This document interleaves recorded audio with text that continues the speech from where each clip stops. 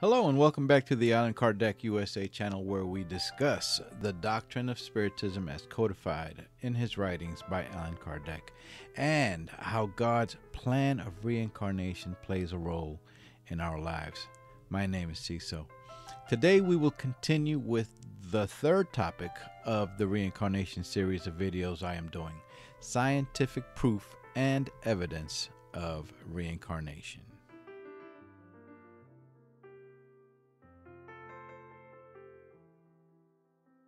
A woman named Hanan was born in Lebanon in the 1930s. She married a man named Farouk Monsour from a wealthy family. They had two daughters, Layla and Galere. Hanan later developed a heart problem, and her doctors advised her not to have any more children. But in 1962, she had a son. In 1963, shortly after the death of her brother Nabi, Hanan's health started to decline. When she was 36 years old, Hanan traveled to Richmond, Virginia for heart surgery. While there, she tried several times to call her daughter Layla before the operation, but couldn't get through. Hanan died of complications the day after her surgery. In the country of Lebanon, a girl named SUZANNE GHANEM was born 10 days after Hanan had died. When the girl was just a little over 1 year old, she picked up the phone and kept saying, "Hello, Layla? Hello, Layla?" Remember now that Layla was the name of Hanan's daughter, the woman who died in a Virginia hospital, and had been trying to call Layla on the phone. Suzanne's family had no idea who Layla was and asked Suzanne, "Who is Layla?" Suzanne, 1 year old, said, "Layla is my daughter." Furthermore, Suzanne said, "And my name is not Suzanne. My name is Hanan." Suzanne's family may have attributed the matter to the toddler's playful imagination. However, when Suzanne was 2 years old, she continued speaking about Hanan and a daughter named Layla, and continued to name 13 other members of Hanan's family, including her 3 grown children. Now, Suzanne's family was intrigued.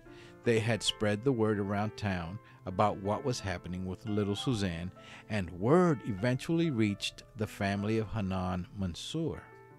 The Monsour family went to visit the GHANEM family, and soon after arriving, Suzanne was able to point at members of the Monsour family and identify them all by name. People she'd never seen before in her life.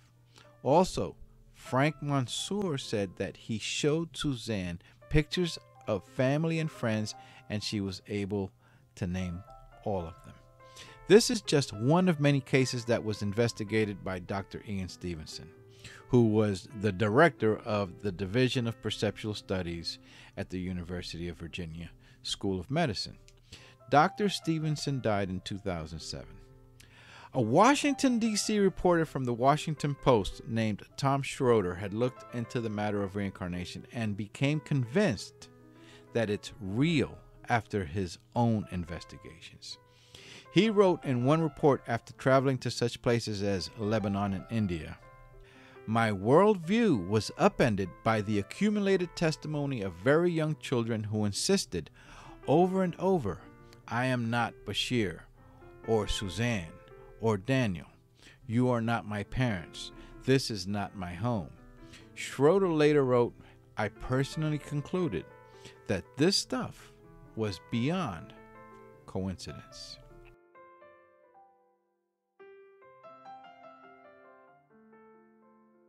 James Leininger was born in San Francisco in 1998. The family later moved to Lafayette, Louisiana. As a young boy, he had memories of a past life as a fighter pilot during World War II and had died in combat. When he was 2 years old, James would awaken often while yelling from nightmares.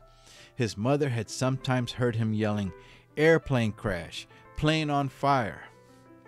When his parents asked about his dreams, nightmares, James would say he was killed in the airplane. When his father asked about the plane crash, James said it was shot down by the Japanese. He said the Japanese airplane that shot him down had a big red sun on it. Remember now, James is about 2 years old. Of course, James' parents were amazed at this little boy's knowledge of Japanese World War II aircraft. They began asking him to provide more details, and James said he had a friend who was also a pilot. His name was Jack Larson.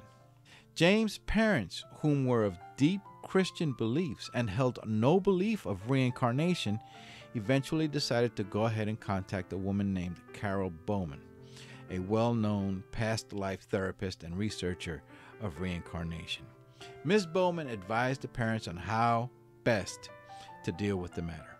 Over time, James became more comfortable with speaking about it, and the details he gave were astounding. He said that his name in a previous life was also James, so that was somewhat of a coincidence. He said he flew a plane during World War II called a Corsair, and that it took off from a ship called the Natoma. That ship was actually called the Natoma Bay. He'd also said that he died during the Battle of Iwo Jima.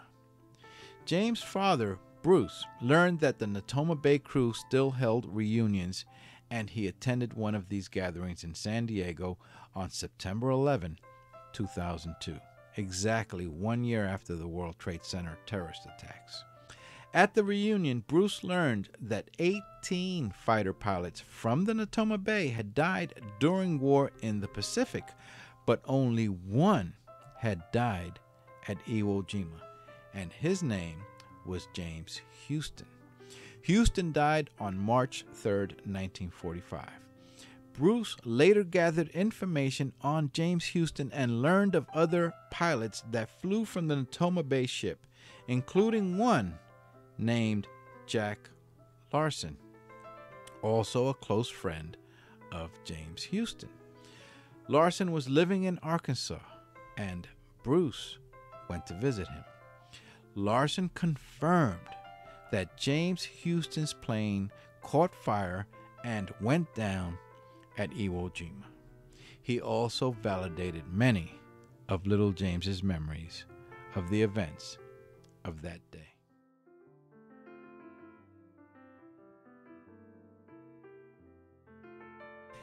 A man named Rashid Khaddege was an auto mechanic in Lebanon. Rashid was born in 1943.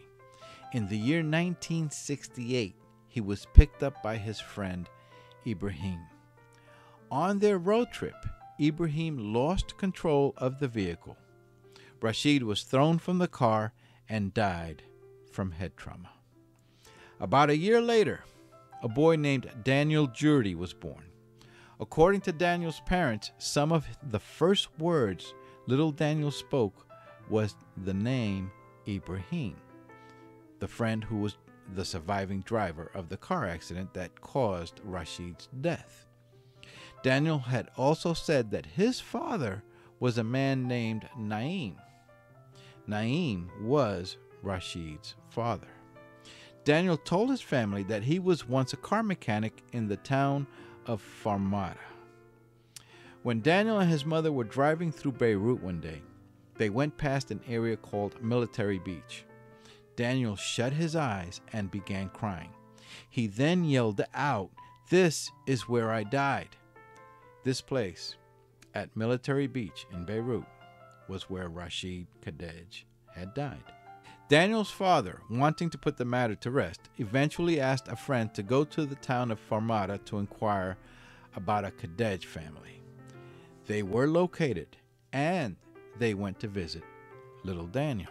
When Dr. Ian Stevenson interviewed the two families in 1979, both families said that when they first met Daniel, he had immediately recognized Rashid's sister Najla and called her by name. The Khaddege family are without doubt that Daniel JURDI is the resurrection of Rashid Khaddege. It should also be noted that Daniel, his entire life, has had a phobia of being in a car going too fast.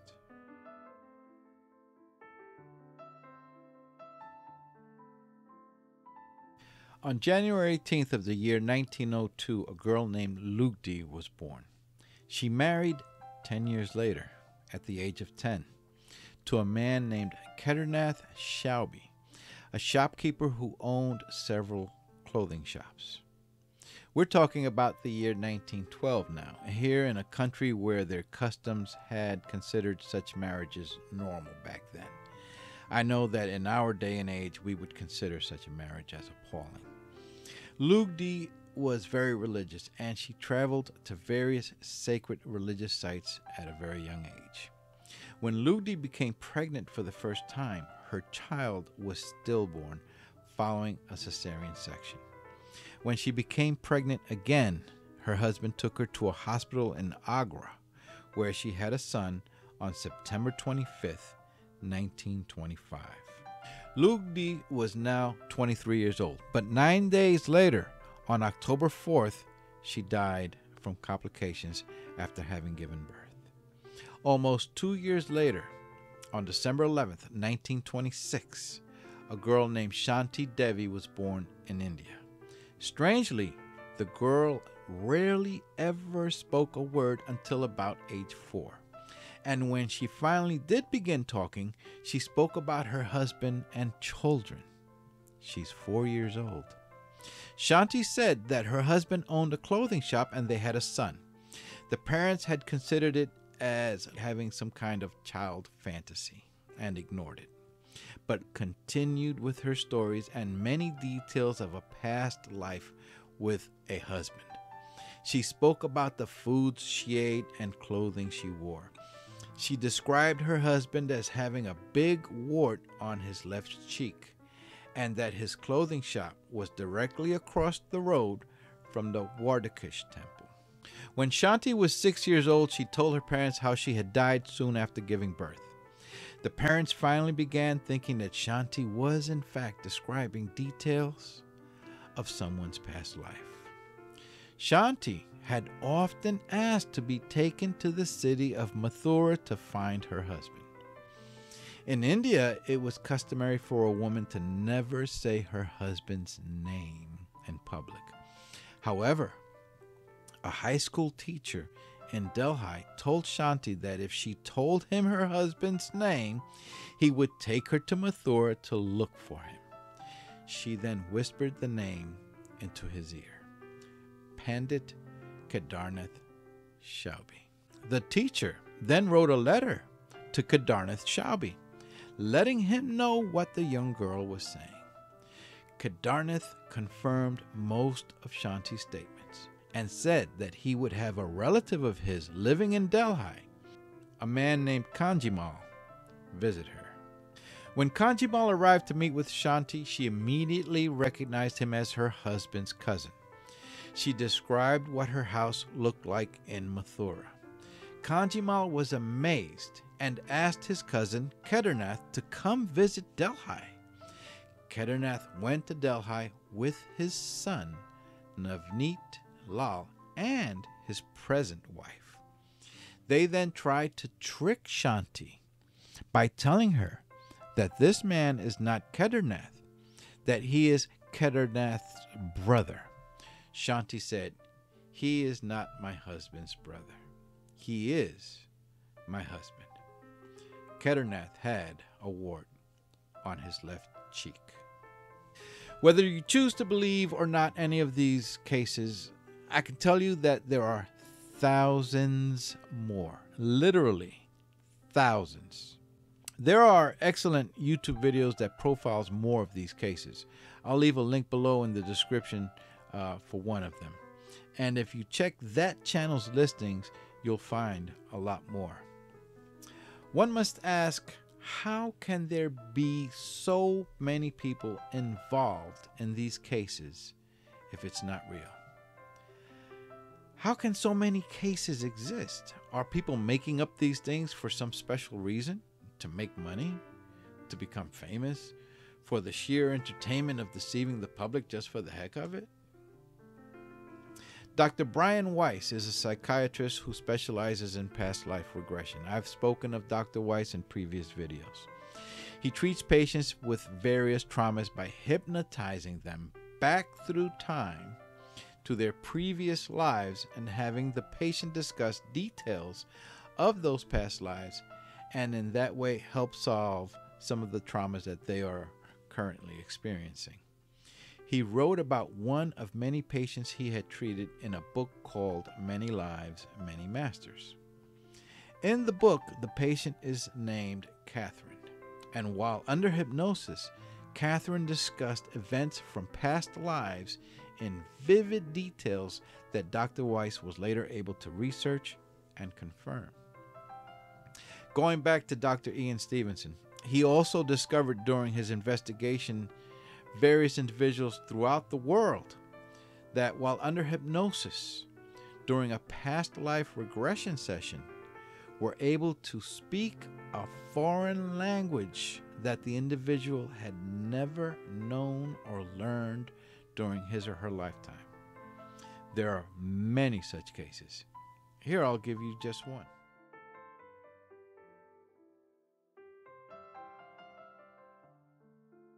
During the 1970s in Mount Orab, Ohio, a woman named Dolores J. had been experiencing severe back pain, and her husband, who had practiced hypnosis since the 1950s, hypnotized his wife in an attempt to relieve the pain.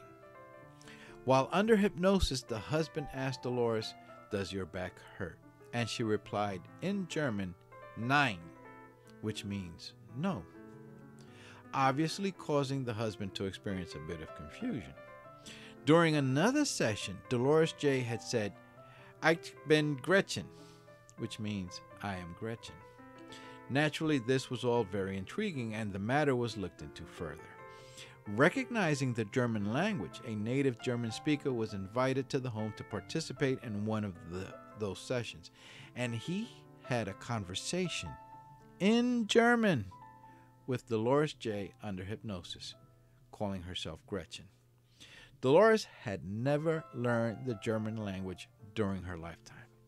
She had never been around Germans speaking their language, and she could not understand or speak German in her normal state of consciousness. This matter was considered to be strong evidence of reincarnation, and word of the situation was received by Dr. Ian Stevenson, and he traveled to Mount Orab, Ohio, to meet with the J family. Dr. Ian Stevenson was able to speak German, and while Dolores J. was under hypnosis, they had a conversation. She'd said that her full name was Gretchen Gottlieb, that her father's name was Hanan, and her mother Erika, who died when Gretchen was just 8 years old, and that they lived in Eberswald, Germany. And Dolores said that Gretchen had died when she was just 16 years old of an illness. From the details that Dolores, or Gretchen, provided to Dr. Ian Stevenson, it appeared she had lived sometime between 1875 and the year 1900. Dr. Stevenson tried to confirm Gretchen's stories. First, he had her take a lie detector test in which she was asked if she'd ever studied or learned the German language. She said no, and she passed the lie detector test. Further confirming the matter by locating family members in the town that Dolores, or Gretchen really, said she had lived was not feasible, since most of them would have been dead by now. The practice of speaking a language unknown to the person is called xenoglossy. Dolores J. is just one of hundreds of recorded incidents of xenoglossy. If you think very logically about the scientific proof of reincarnation, what can you say about how some humans are seemingly born with amazing talents that were gifted naturally? Talents that were not learned and that can never be learned by most of us. You have a child that can play a musical instrument perfectly and beautifully at a very early age, all on his or her own. Or he can paint portraits with precise details. One may argue that those traits has more to do with the evolution of genes and DNA passed down through many generations into a child from his ancestors whom had those traits in their genetic structure. Maybe. Why exactly did I title this as scientific proof and evidence of reincarnation? Because that's exactly what was provided. Science is the study of the physical and natural world through observation and experiment to either prove or disprove a theory, making the theory either false or a fact. Unless you choose to believe that many thousands of reported cases of children speaking of past lives is just fantasy, and hundreds of reported cases of xenoglossy is just fantasy, then the final conclusion of reincarnation has in fact been proven. This will complete the third topic I am doing here on reincarnation. Be sure to subscribe to this channel so that you are alerted when the next topic, why and how reincarnation scriptures were removed from the Bible, is uploaded. If you would like to write to me personally, you can email me at kardecusa@gmail.com. My name is Ciso. Have a blessed day.